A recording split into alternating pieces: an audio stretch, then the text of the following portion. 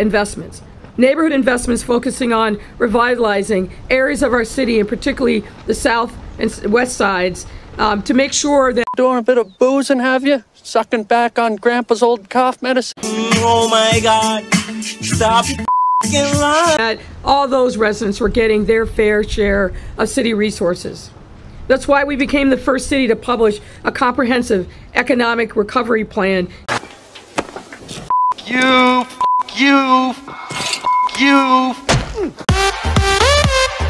Detailing our pathway out of the pandemic.